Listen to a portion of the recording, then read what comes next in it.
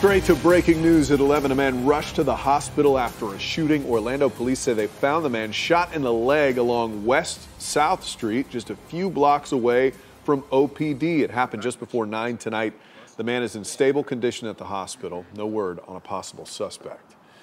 Less than 10 miles away from that, police are surrounding a different scene. I'm Matt Austin. And I'm Ginger Gadsden in for Lisa Bell. Let's get right out to News 6's Eric Sandoval. He's live from Cason Cove Drive in Orlando. Eric. Yeah, Ginger, the property management actually just asked us to step outside this complex. Everything is happening right around the corner there, and we have some video we shot just a few moments ago we'd like to show you now. Orlando police investigators focusing most of their attention on an apartment on the first floor of one of the buildings inside here.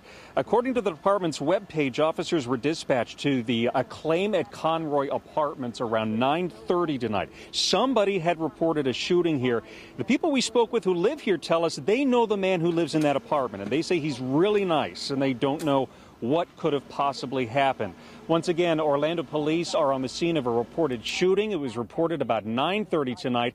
In the overnight hours, we're going to be pushing police to get more information like who was hit here, and also is there a suspect on the loose. The latest news coming up on the morning news beginning at 5 a.m.